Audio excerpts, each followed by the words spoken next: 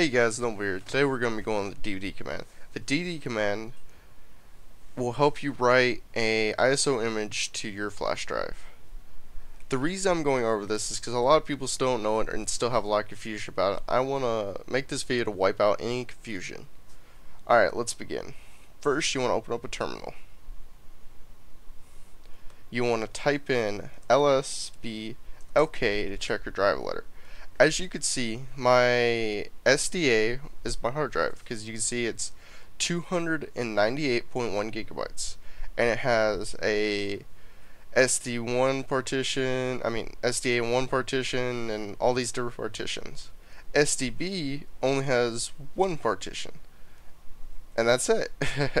So SDB would be my flash drive because, as you can see, it's 7.5 gigabytes.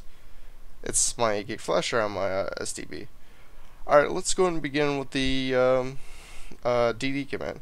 So first off, if you're not root, you want to type in sudo, of course, sudo dd if equals, and if is basically your input. Where is the ISO?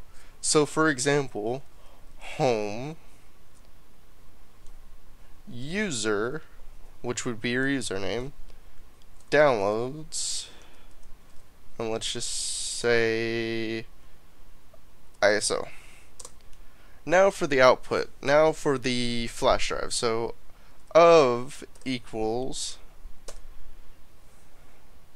dev slash SDB, and then for the piece de resistance, the last part of it, you want to type in BS equals 4M.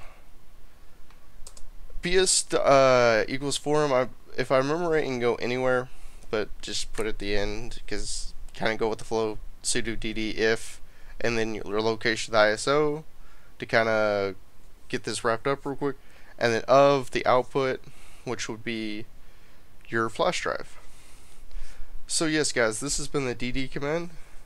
If there's still any confusion about it after this tutorial, please leave comments down in the comment section below, and I'll help you out as much as I can. Both these commands will be in the description, and this is Noble signing out.